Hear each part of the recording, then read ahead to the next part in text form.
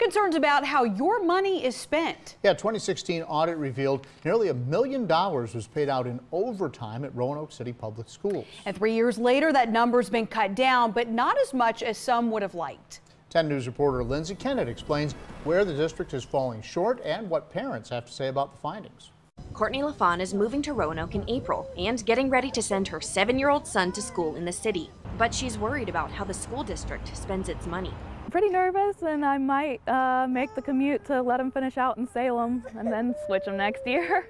A 2016 audit revealed the district spent more than $900,000 in overtime between July 2013 and December 2015.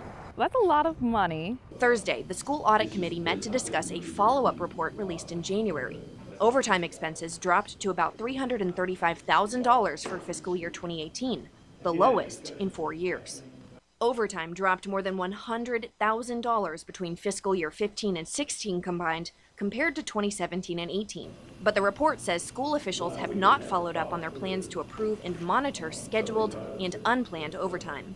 We don't completely have our arms around how much overtime is appropriate, and we need to follow up on that. Municipal Auditor Drew Harmon says the problem is record keeping and understaffing.